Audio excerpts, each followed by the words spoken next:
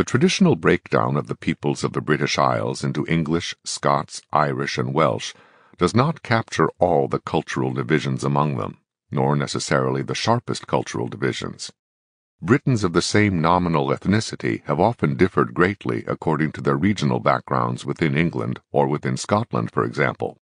Thus, there were large cultural differences between the Highland Scots and the Lowland Scots overseas, as there was at home, or between each of these and the Scots who settled in Ulster County, Ireland.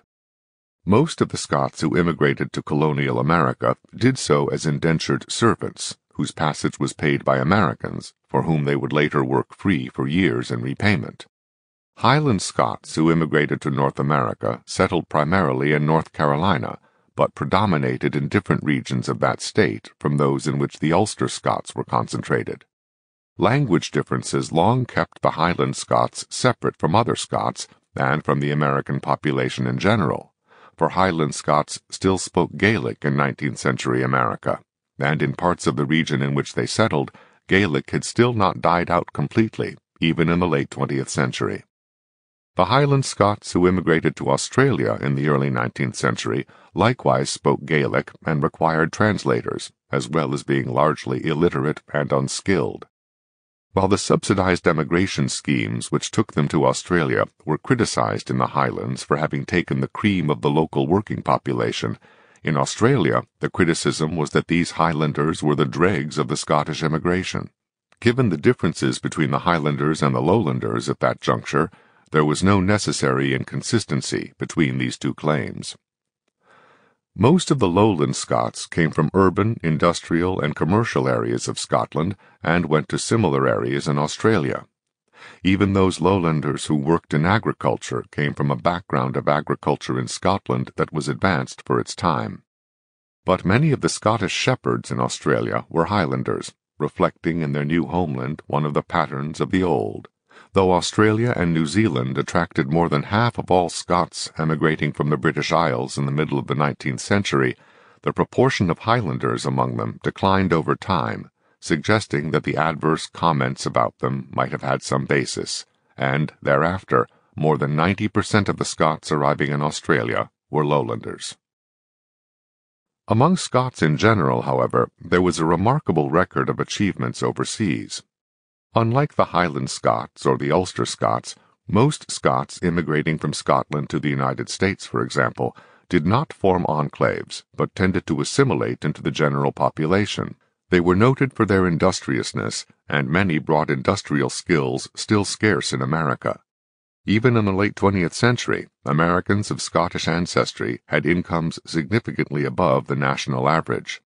Scots in general achieved prominence and prosperity in America from the beginning. 9 men of Scottish ancestry were generals under George Washington, constituting more than 1/3 of all his brigadiers. Nearly 1/5 of the members of the Congress that adopted the Declaration of Independence were of Scottish extraction, as were 2/3 of the governors of the original 13 states. Over time, more than 100 men of Scottish ancestry became governors of American states, and 30% of all U.S. Supreme Court justices from 1789 to 1882 were of Scottish ancestry.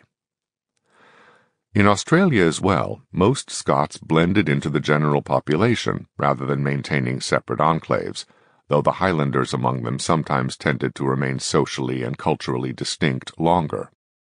The first Scots arriving in Australia, like the first people of many other backgrounds, were convicts. However, the Scots were numerically underrepresented among these convicts, though they were said to be among the worst criminals, since Scottish courts were more reluctant to sentence any but the worst criminals to transportation to Australia. However, even in this early colonial period, there were also distinguished Scots in the colony, including Lachlan Macquarie and Sir Thomas Brisbane, both of whom became governors of New South Wales. The Scots' long traditions as fighting men were reflected in their military careers overseas. In the British military forces in India in the 18th century, 1/3 of the officers came from Scotland, though in Britain itself Englishmen alone outnumbered Scots about 5-1 in the population at that time. The long military tradition of the Scots kept them in demand as soldiers on the continent of Europe as well.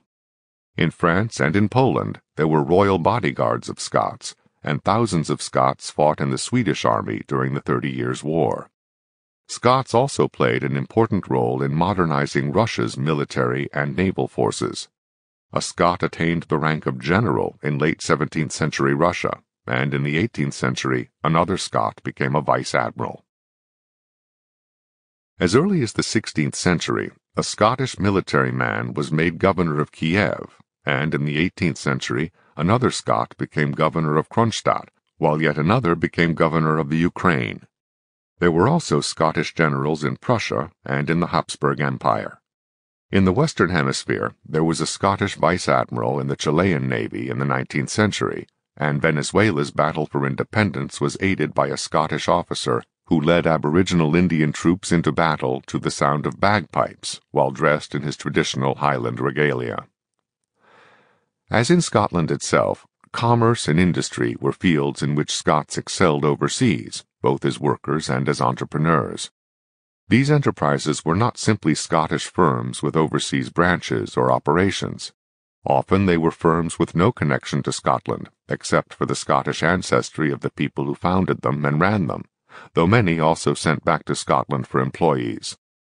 Scottish merchant firms operated in China, India, Australia, Africa, the United States, and Canada. An 18th century Scotsman named Simon McTavish became known in Canada as the uncrowned king of the fur trade. Half of the board of directors of the first bank established in Canada were Scotsmen, and Scots were also prominent among bankers in Australia and India, while in Japan a Scotsman established a school of banking, whose Japanese students went on to become their country's bankers in later years. There were enough Scots in Meiji-era Japan to organize lodges in Yokohama, Kobe, and Nagasaki. Meanwhile, many ships for the Japanese Navy were built in Scotland. Shipbuilding was also a skill that the Scots took with them to other countries. As early as 1798, Scottish firms were constructing ships in Canada, and a year later, one of them was building the largest ship ever built in the maritime provinces up to that time.